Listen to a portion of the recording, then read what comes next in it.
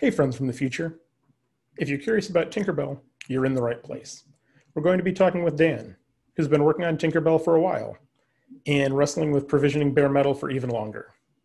If questions arise as you're watching, or if you'd like to experiment or contribute, head over to tinkerbell.org, where in addition to the docs, there's links to the other places where we hang out: GitHub, Slack, and Twitter. So Dan, Tinkerbell, where did it start? What's it for? I mean, Tinkerbell is a project that was announced in February timeframe, I think. And Tinkerbell is essentially the result of a lot of work that happened within Equinix Metal, formerly known as Packets, where, kind of their years of experience of bare metal deployments ultimately has resulted in the Tinkerbell project.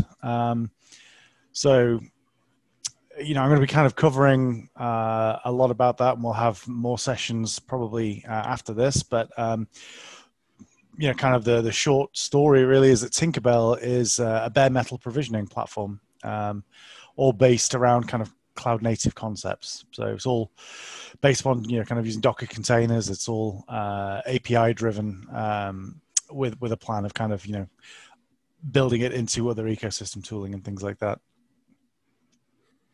Yeah, seems on the bare metal side seems a little bit more difficult than just make an API call, give me some compute resource, the cloud version, and then if you can go through the pieces that are, or why is it hard? Yeah, so I'm going to go through this in a little bit, but it's kind of amusing being part of kind of things like the Kubernetes ecosystem and whatnot. Meeting people who've never really kind of done any sort of bare metal deployments and things like that. So some of the technologies that we're going to kind of touch on today and things like that, a lot of people are perhaps taken for granted to a certain degree in that they are happening, but they've never really had to deal with them. A lot of people these days are so used to either using a UI or some CLI tooling, or even through APIs, basically just requesting some resource and being given some virtual machines or just some infrastructure or a platform to make use of. What we're really going to be covering, and what Tinkerbell really does, is allow people to actually do those sorts of things themselves. If you have physical servers and you want to kind of start to move towards a more cloud-like experience where, as you would do with things like AWS and Google Cloud, hit them up, ask, request resource and get that resource back. The ideas really behind Tinkerbell moving forward are being able to do the same sorts of things with bare metal. Tinkerbell kind of came out of the requirements that Packet had in order to automate bare metal infrastructure. But, as we'll see, doing it yourself at the moment is still quite an exhaustive task. There are a lot of components that are required. Automating of doing these sorts of things yourself introduce technical debt quite quickly. And even the technologies that we use in order for these sorts of provisioning tasks are generally kind of quite dated. They do the job well, but they've not really been looked at for quite some time. So, as I say, we can go through this as part of today's session. Yeah, perfect. That'd be a great time to fire it up. And I think we have an intro to bare metal and Tinkerbell there. Excellent. So I will share my screen and kick off this session.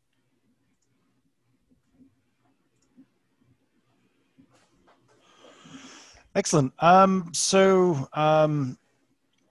Intros, which I completely forgot to do. My name is Dan Finneran. I joined Equinix Metal around 3 months or so ago. My background is Kubernetes, containers, bare metal, and the automation of those sorts of things. So I've had kind of experience in building platforms to automate the deployment of bare metal servers all the way up to kind of getting platforms deployed on top of. which is kind of one of the reasons I'm here. I kind of really enjoy doing these sorts of things, and part of my focus is on Tinkerbell, which we'll cover in a little bit more detail later on. Excellent. The first thing I notice on this particular slide is that there's it seems to be the very largest and the very smallest. There's a Raspberry Pi that's, I think, maybe $30 to $40 US, and on the other side there's it looks like very, very tall server racks that are probably one of those is probably maybe $250,000 worth of hardware in each of them. So Tinkerbell good for both of those, or? Yeah, absolutely. I think, kind of this to a certain degree kind of comes out of the current kind of, there's a lot of people kind of talking, there's more and more people talking about bare metal at the moment. But I guess this leads on quite nicely into what is bare metal. Bare metal can be a Raspberry Pi. Bare metal can be a very large, expensive piece of server equipment. One thing that bare metal is not is it's not a rock band fronted by a giant red bear. So, kind of what is not bare metal is this. What is bare metal is essentially physical hardware, so a physical server. And typically when we say bare metal, it is basically being able to directly access the hardware with nothing between yourself and the physical chips, the physical devices that are plugged into that server. So yeah, exactly. When we're talking about bare metal is where we're not talking about things like virtual machines. We're not talking about things like serverless. We are talking about a physical box somewhere, whether that physical box is a Raspberry Pi or whether that physical box is a multi-million-dollar server. Bare metal basically is something that's tangible. And then the next kind of things really are, kind of automating and making how to best make use of bare metal servers. When we are directly interacting with hardware, to a certain degree, we don't have some of the flexibility that you would have with things like virtual machines and other platforms like serverless. And that really is, kind of the reasons why things like Tinkerbell actually exist. So, kind of stepping forward, you can buy infrastructure from a myriad of different places. You can go to, things like Amazon, buy a Raspberry Pi, or if you are looking at building, kind of a large scale platform, you would typically go to, kind of one of the tier 1 server vendors, and you typically buy something like what's in front of us at the moment, which is an enterprise grade rack mount server, rack mount server. With all the redundancy features, so like numerous power supplies in case one fails, a number of fans for cooling, etc. I first bought a rack mount server when I was a university student, and I didn't know what one was at the time.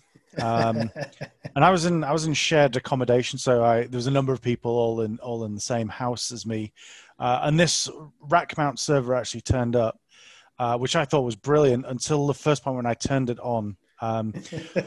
These things are not designed, these rack mount servers are not typically designed for kind of home usage. The fans in them to keep them cool are the loudest things you can kind of come across.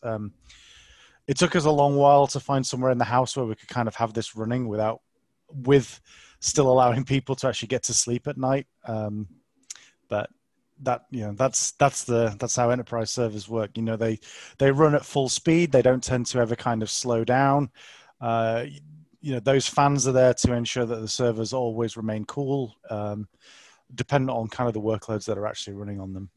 Which it then generates a fair amount of heat if you're keeping that in a house. Also, I had much in the same at university. We had several machines in the same room running at full load, and so was way in the north of Michigan, and so yeah, it was very warm in the winter. But we were using the waste heat as functional heat. Nice. That's certainly one way of keeping the house warm during the colder months of the year. But yeah, these things are very loud.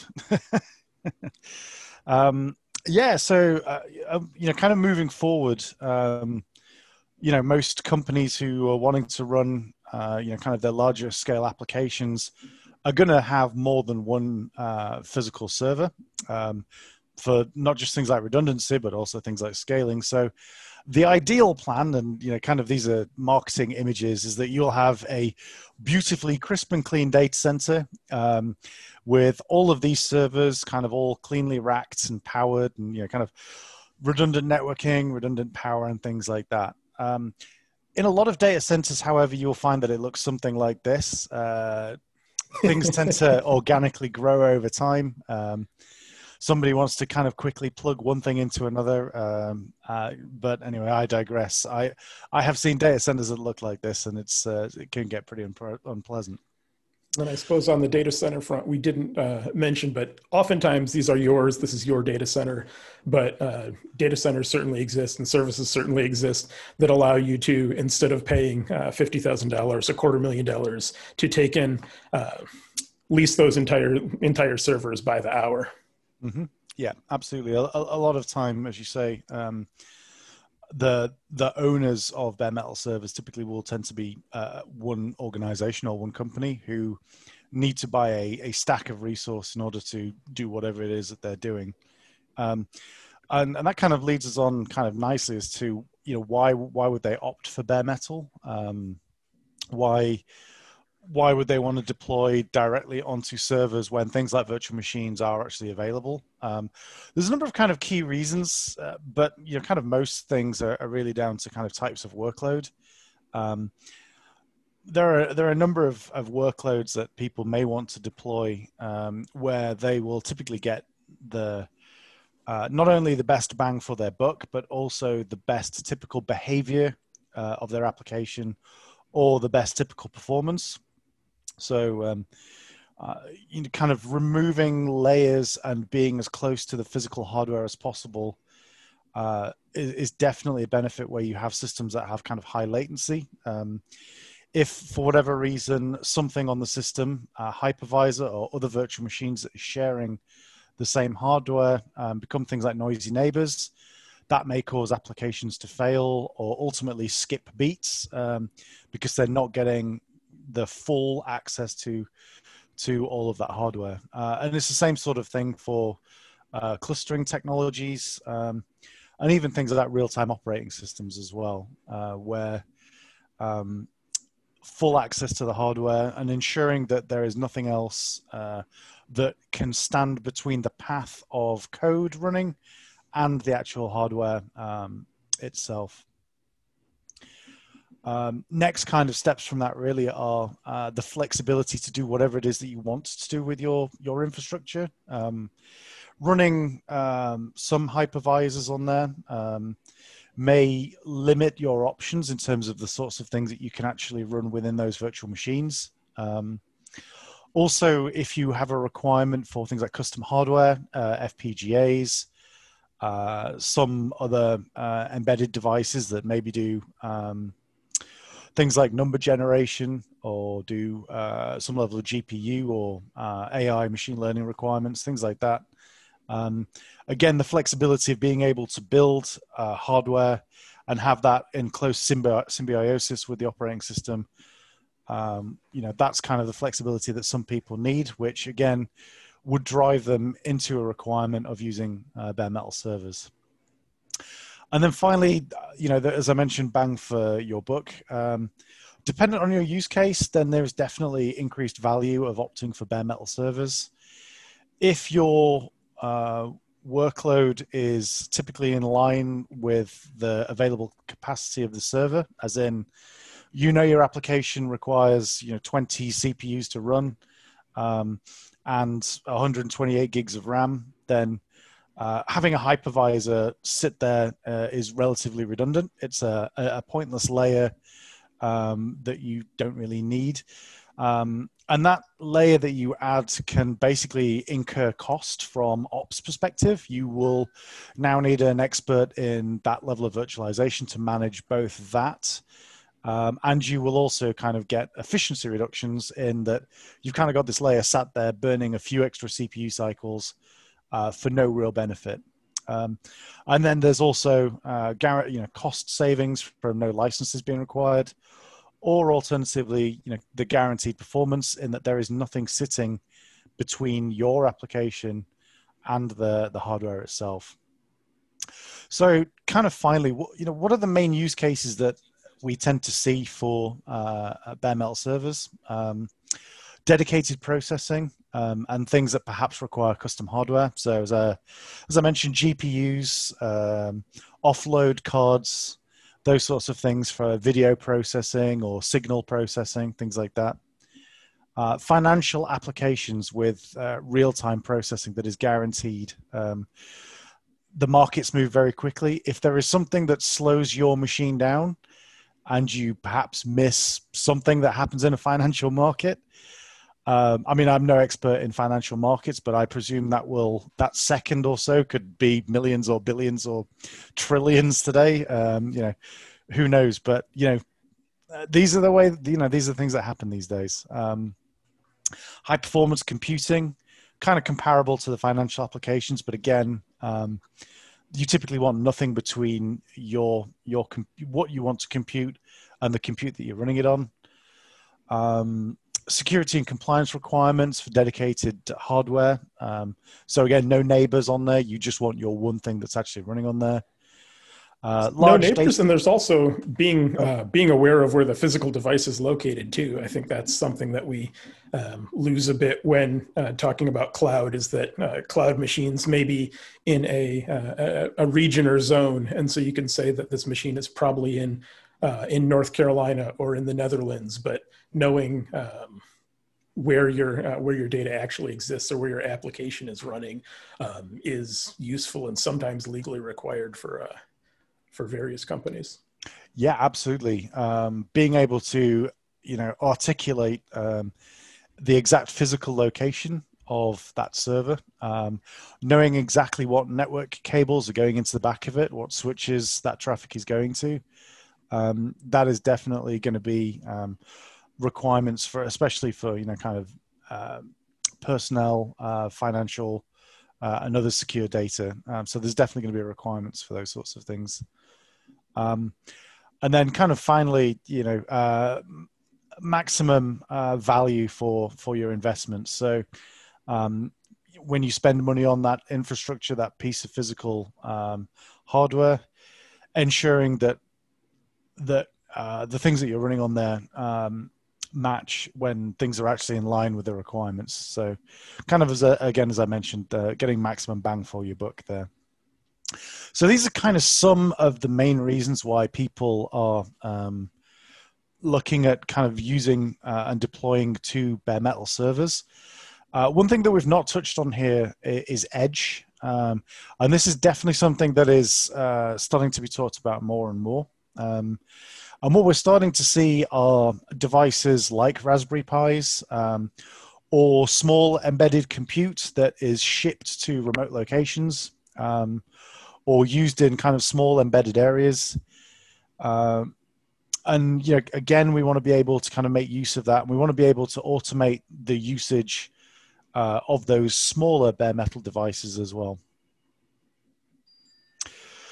So moving on, this is kind of where we start to come to the crux of kind of what we're talking about today. There is a lot of requirements to make use of physical infrastructure. There are a number of reasons for why people actually want to do those sorts of things. And really the kind of problem area and the problem space that we're talking about today is the deployment onto these physical devices. As I mentioned earlier, a lot of people have made a fantastic use of being able to automate infrastructure with virtual machines. It's very simple. Click a button, here's some infrastructure. And a lot of people would really like to do that with bare metal. And up until recently, it's not been the easiest of platforms in order to kind of replicate that same behavior. Now, when a lot of people think about installing an operating system on a physical computer the first time, maybe it's just me, but I always hark back to the days of old where if I wanted an operating system installing on a physical computer, it was a stack of floppy disks or a CD-ROM. And I would basically need to sit in front of that computer, insert the media to actually install that, and then sit there and wait for it to complete in order to use my computer with this operating system on there. Now that's fine when it's just me with my one computer that I'm wanting to run Windows 95 on. That just simply does not scale. If somebody wanted a VM on one of the cloud providers and they clicked a button and somebody then had to run somewhere, get a CD off a shelf, kind of go through those manual steps, those services simply wouldn't work. And it's basically the same for bare metal. So what we really need is a way of being able to automate the process, manage the process remotely. So, people don't need to be sat next to the machines. They don't need physical access to the machines. They need a way of basically having these steps that are reproducible. So there's a number of technologies that are required in order to do this. And I'm going to kind of step through these technologies now. When I first put some research together around this, I came across a very strange realization, which I will kind of go through now. But the first technology that typically is required in order to remotely provision a physical server, I'll cover now, but it was introduced in 1993. So in 1993, President Bill Clinton came into power. The leader of the Medellin cartel was killed. The internet looked like this, which is not very pretty. And DHCP was actually introduced as a standard. So DHCP is effectively a way of applying configuration to a server that asks for a configuration remotely. So this basically means that a computer that has no configuration, when plugged into a network, can ask for some level of networking configuration.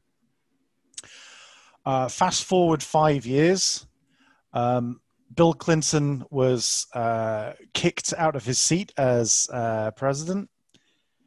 The internet was slowly starting to resemble something that we know a little bit more, that resembles how we view it today. And the final kind of piece of the puzzle was ratified, which is the PIXI specification. So my realization really is that all of the technologies that power a lot of the provisioning was all done within Bill Clinton's presidency, which seems very random, but no work has been done since. So what are these kind of technologies that kind of power these sorts of things? So as I mentioned, DHCP, defined in 1993, and is used absolutely everywhere, is essentially a way of a device asking for networking configuration. If you take your mobile device and connect it to any network, either the 5G, 4G networks or to a wireless network, when you connect it to that wireless network, the first thing it will do is it will use DHCP in order to join that network, that wireless network that you've joined. The next technology is TFTP, which is Trivial File Transfer Protocol. This is a simple and insecure method, very lightweight, for a server that is on a network to download files to itself. And then finally, the other technology, the final piece of the puzzle, is the PIXI standard. And PIXI is essentially a way of starting a program that has been loaded over the network. So we can kind of see how these three things all kind of hang together. And we can kind of step through what that actually looks like. And we can also start a machine and see the steps that it actually runs through as it is powered on. So let's kind of go through the boot flow. So we're going to go through this in a bit of detail. We'll go through kind of all of the steps that a server goes through when it is actually powered on, in order to kind of actually get an understanding of everything that's happening under the covers. So we have our enterprise class server that is waiting for us to actually make use of. And the main steps really are, for the first, we will apply power to the server. The server will complete its power on self-test. So typically when a computer starts for the first time, it will basically check that all the components are up and running. And once it has done that, the BIOS, the main kind of initial compute, the brains of the server when it's first turned on, will typically be configured to look somewhere for something to load. Most servers and most computers and laptops and things like that typically will be configured to look at the first physical disk, where they will start reading from the beginning of that disk, where they will typically find the operating system. And that's how most things kind of would actually work. However, what happens when there is nothing on that disk, or what happens when the BIOS of that server is set to boot from the network, for instance? This is typically, what would actually happen in a bare metal environment for provisioning. It is also something that, if you've ever seen on a laptop, is usually very bad news, because it typically means that your hard drive has died and your computer is trying to look somewhere else for an operating system to load. So commiserations if you've ever unwittingly come across Pixie booting. I'm sorry, but your disk has sadly passed on at this point. So what's actually happening when a server is trying to boot from the network? So in most cases with physical servers, they will be connected to a network, a physical network. A networking cable will be plugged into the back of it. And somebody, the ops team or yourself, I suppose, will have put together a server that provides the functionalities that I talked about earlier. So the server will provide DHCP, so it will provide networking capabilities for the network. It will provide TFTP, so that clients can download files from it. And it will host all of the components for Pixie as well. So what actually happens? Well, the server starts for the first time. Dependent on the BIOS configuration, it may look at the first disk inside the server and find nothing there. Or alternatively, it might be automatically set to boot from network, at which point the server will broadcast on the network.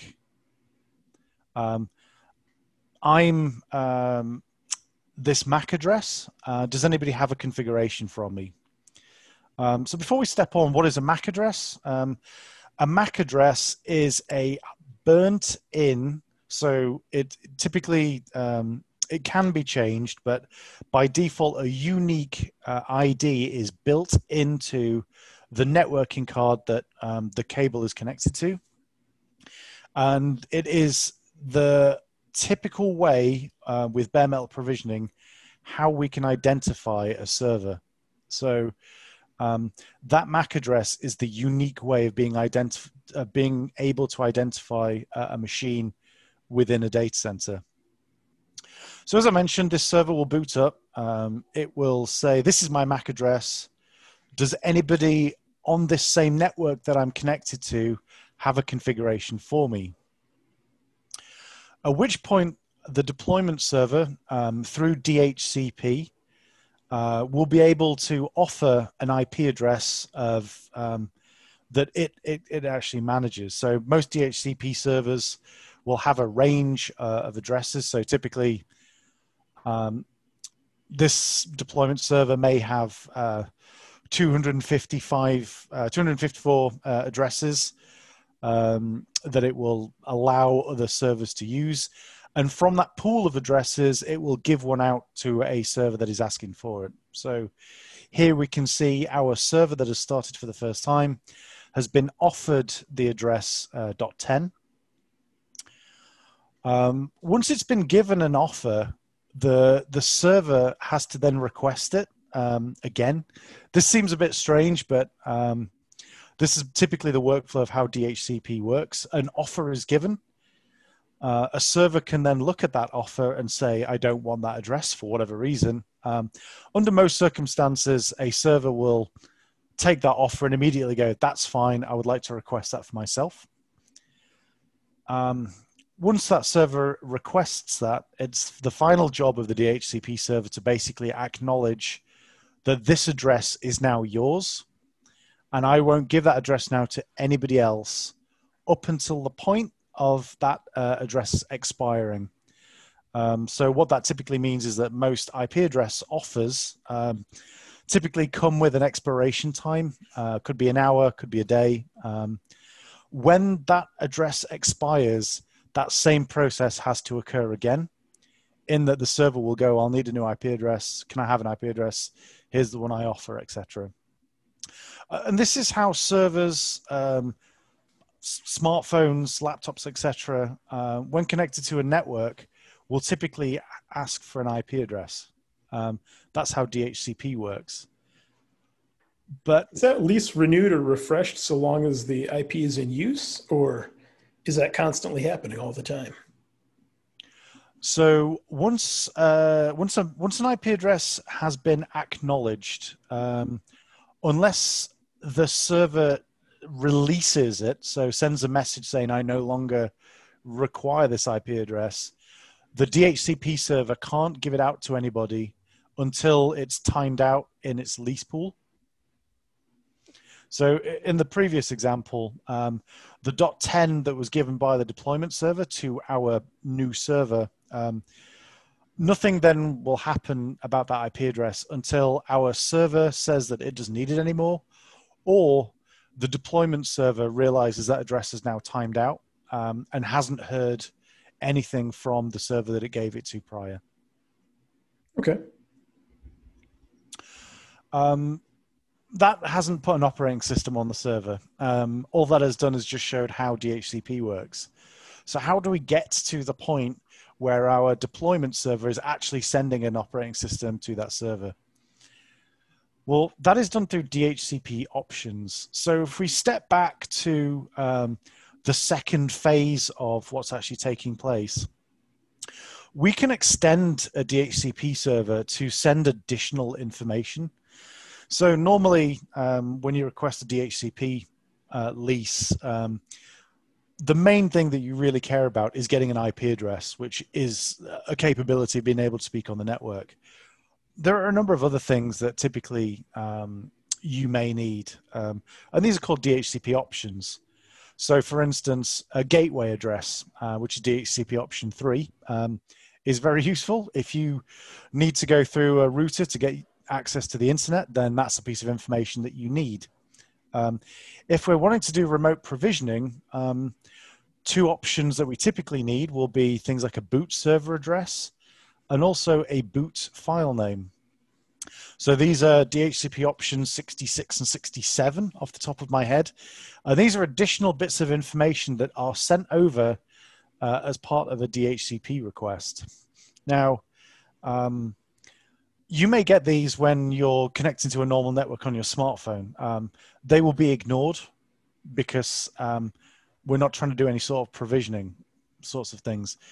When we boot a server with no operating system, those options suddenly become very important because they are the options that the server will need to make use of in order for provisioning to actually take place. So what will actually happen here is we've sent these additional bits of information as part of the DHCP lease over to this server. This server has gone, that IP address is fine, I acknowledge it, etc. I don't have any operating system, but you've sent me the bits of information that are very relevant. So you've sent me the boot server, and you've also sent me a file for me to download. at which point the server can use those bits of information to speak to the deployment server and download that initial PXE file. So with this point, we've got a DHCP lease, which gives us an IP address on the network, but we also have that bit of additional information about what to do next. At which point we will now download that pre-boot file. And this is where the PXE bit kind of takes in. We've downloaded that file, and we will now instruct the CPU to actually load that and run that as kind of an operating system. This is the pre-boot environment. So the information we were given from the deployment server has given us some code to run. We now have that PXE code downloaded into memory on our blank server, and it will start running that. At which point, we will need to ask for networking information again, because we've now loaded into a new environment, which is starting from fresh. We've lost the request that we did earlier, so we've lost that IP address. Inside this operating system, we need to do the same steps again. So you'll typically find, as part of this, there'll be a second DHCP request. But one additional thing is that the request will come with an additional label that it didn't have before.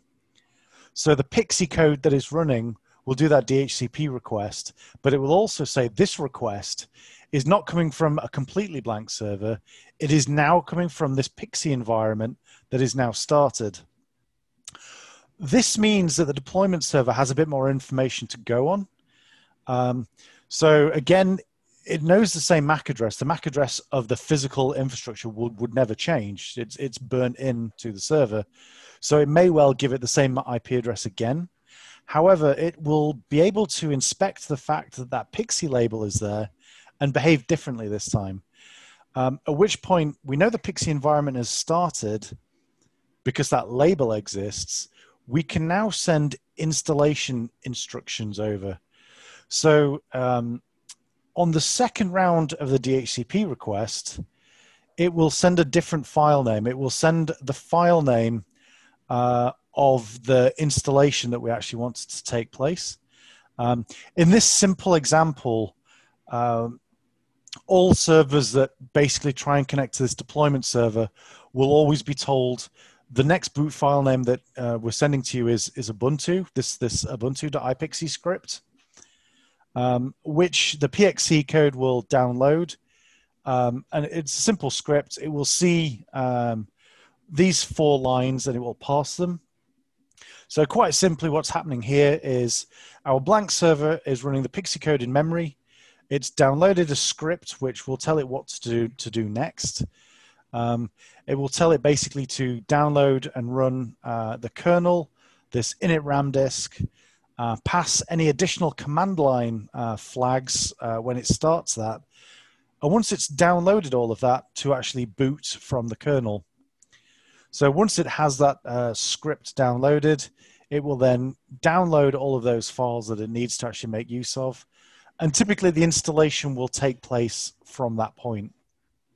So with the handover of the Ubuntu kernel and the Ubuntu init RAM disk, it now has enough components to actually start Ubuntu as an operating system loaded over the network. So a bit like Neo started from nothing, we can basically, if we knew it was Neo and Neo had a MAC address, we can basically plug Neo in and upload Ubuntu into his brain over TFTP, and he has all of the bits that he needs in order to run whatever it is that he needs to run.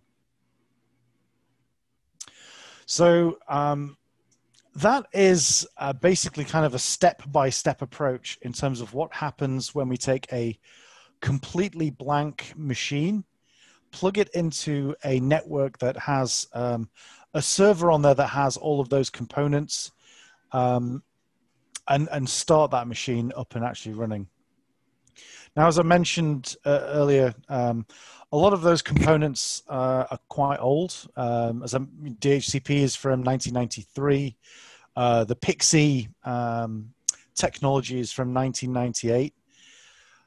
It's quite hard taking those components as they are and using them in any way that is how we would call cloud native today.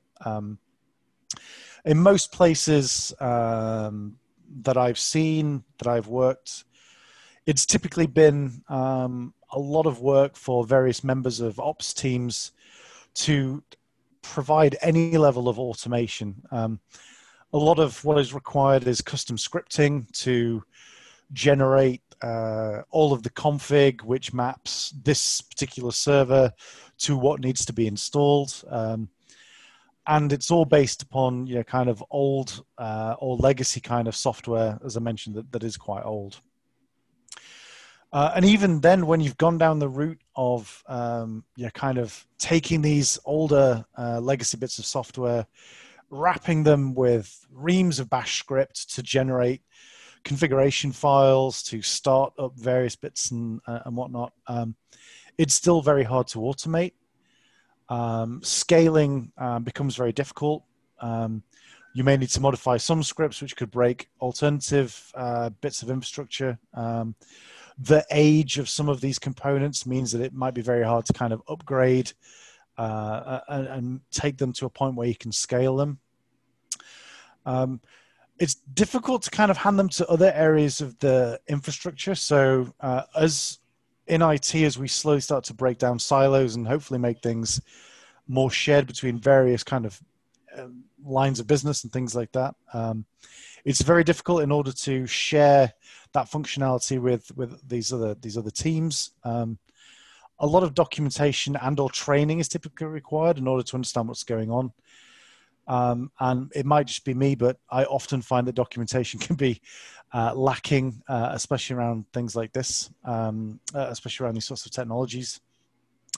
And then finally, integrating these technologies as they are with kind of existing ecosystems can be quite difficult. So trying to put newer platforms on top, trying to use modern ways of automating, trying to introduce them into more cloud native ways with that set of tooling is very difficult. And even when you've gone down that path, you may be in a position where you've really incurred a lot of technical debt. You've spent a lot of time writing automation around these sorts of legacy tools, which you are going to really struggle to maintain kind of moving forward. So we've talked about what bare metal servers are. We've talked about why people are using bare metal servers. We've talked about the technologies that you typically need to use to get things deployed onto those servers.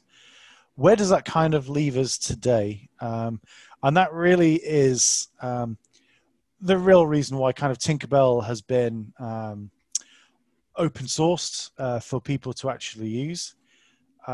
All of the problems that I kind of covered today have more than likely been some problems that were tackled and incurred by, kind of various members of the engineering team inside Equinix Metal as they started to build, the Packet / Equinix Metal platform. And as they've kind of slowly tackled all of these problems one by one, it slowly led them to building Tinkerbell as a project to basically fix most of the problems that I've actually talked about. Modernizing the deployment, automating a lot of the steps or all of the steps that are actually required,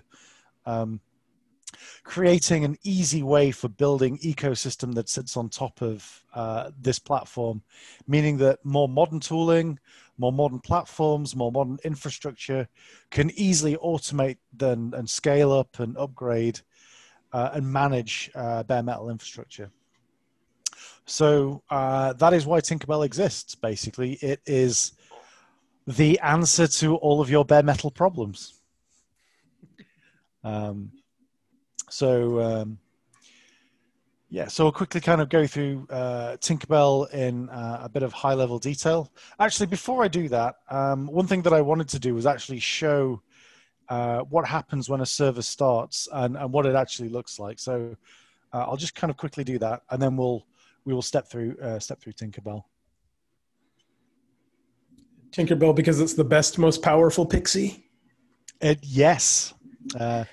It's actually, I believe the tagline was powered by pixie dust, which I thought was quite cute. From the children's book from 100 years ago, right? Not the Yes. not the litigious American media conglomerate. So what I'm going to do is I'm just going to quickly start a virtual machine. This virtual machine has disks, etc., but nothing is installed on those disks. So the first thing that will happen is the BIOS will try and read from the disk. It will find nothing. The next step, the BIOS will try and boot from another source. In theory, it will try and boot from the network, at which point we'll be able to see it kind of go through those steps that I talked about. So what I'm going to quickly do is I'm going to start a virtual machine.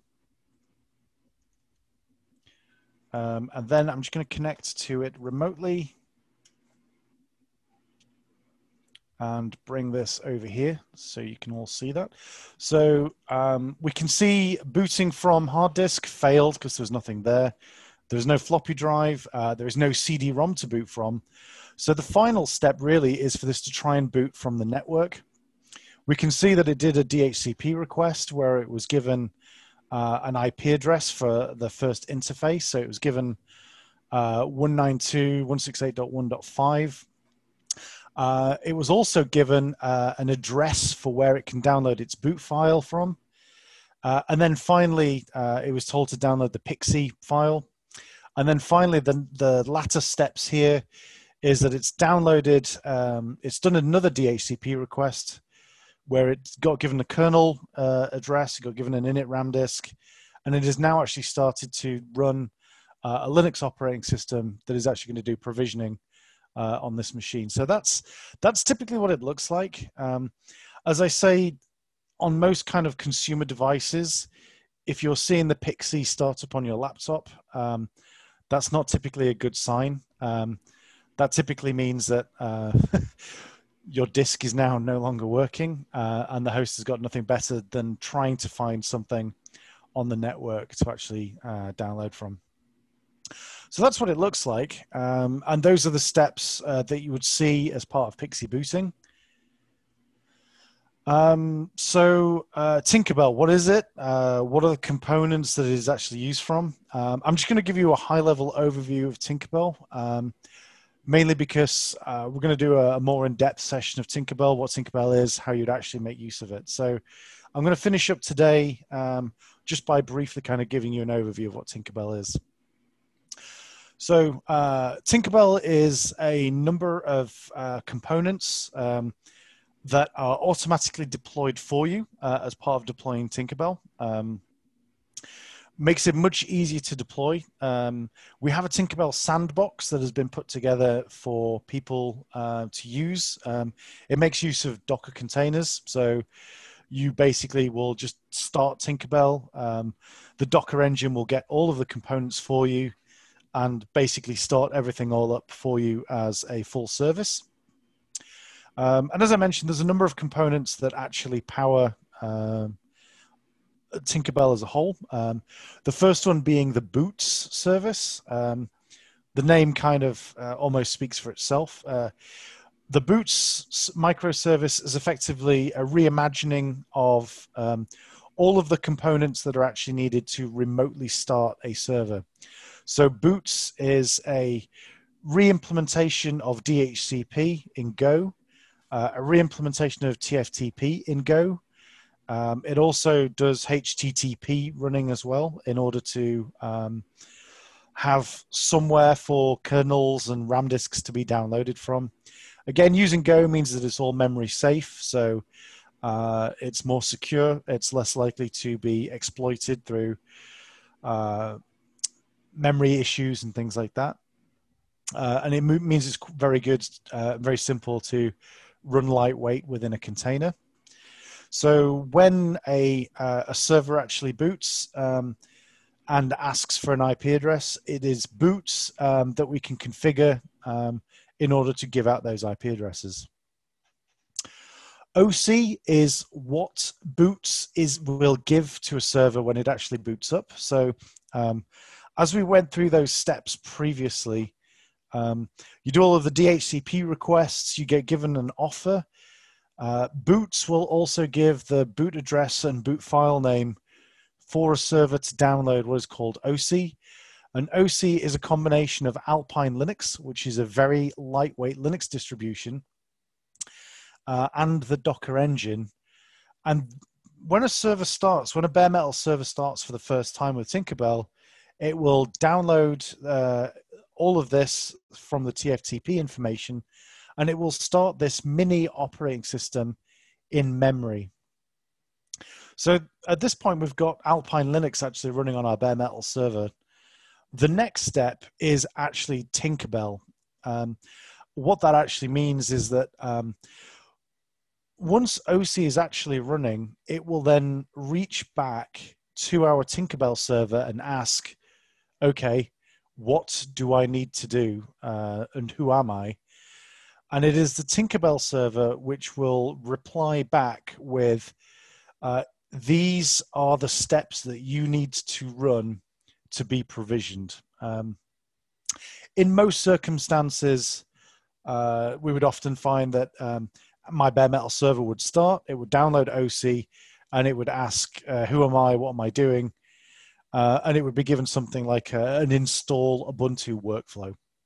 So OSIE would start, and it would basically pull all of the packages and data that is actually required to install Ubuntu, and it would then write that locally to the physical disks of the server itself. At which point, we've deployed an operating system to this physical server. We can either get to that new operating system in one of two ways. If we reboot that physical machine, the first step will be to look at the physical disks, at which point it will find our newly written operating system, at which point it boots into Ubuntu that we asked for, and the job is done. Alternatively, it can make use of a technology called kexec, which is kernel exec, where effectively, once the operating system has been written to the physical persistent disks, we do a kexec, which will start the kernel on the persistent disk. So it could almost be considered as a fast reboot. Everything that was running is quickly thrown out of memory, and we in-memory pivot to our newly deployed operating system, where we will start that kernel. It will then start the rest of the things on that newly deployed disk. And the final part, really, of Tinkerbell is Hegel. What is Hegel? Hegel is effectively a metadata service. And what that means is that whatever workflow that you choose to write and however you choose it to actually deploy things, it can always interrogate what's known as the metadata service. Why is that important? Some operating systems like CoreOS, newer versions of Ubuntu, they can make use of things like Cloud Init, where effectively the same operating system is deployed everywhere. It will use Cloud Init to read from a metadata service, and that bit of metadata is the unique configuration of that server. So what that means is that I can deploy the same Ubuntu on every bare metal server. However, when a server with a particular MAC address tries to read from the metadata, it is given metadata that is specific to that server. So Cloud Init will go, I need to interrogate the metadata service. It will know to say, it's part of its Cloud Init, this is your IP address, these are the packages that need to be installed, create these users, here is what is unique about you, and all of that is exposed through the metadata service. And this is the sort of thing you'll find in most kind of cloud providers as well, that you can give all of this unique configuration through an API that is then exposed through metadata to that server when it boots up. And these are kind of the main components that power Tinkerbell. And all of this basically provides a very more modern, an API-driven cloud-like or cloud-native environment for bare metal provisioning, which is identical or incredibly similar to what you would find from existing cloud providers. This is all open source, so if you want to run your own bare metal business, I suppose, you can take this, buy a huge amount of servers, use Tinkerbell to provision them as and when needed. You can write your own custom workflows to do whatever it is that you want to do, deploy your own operating systems, deploy packages within them. So you could write a workflow to deploy CentOS and then put Kubernetes on top of there, and then even put your applications on there, whatever it is that you need to do. The choice really is down to you. So that is Tinkerbell. Perfect. Thank you so much. As was mentioned earlier, there's a sandbox that can be looked over and experimented with. You can stop by tinkerbell.org, which has links to the GitHub repo, more of the YouTube, into the Slack in case you'd like to talk with any of the team. The team meets regularly to discuss improvements and where to go and what to do next, and would be more than happy to have anyone that's watching join us. Excellent. Yep. We have, as you mentioned, we have the community meeting on Tuesdays. We also have Tinkerbell proposals. So if you have taken Tinkerbell for a test drive, there is something that you feel is missing or would be a great idea, the proposals way really is kind of a great way of quickly saying, this is my idea, and letting us all as a community learn about it, learn about your kind of thoughts, and kind of help maybe finely tune that proposal, help you implement it, those sorts of things. So, we've kind of been working hard to get all of that in place for everybody. Excellent. Well, that'll be it for now, and we will see you again the next time. Thank you.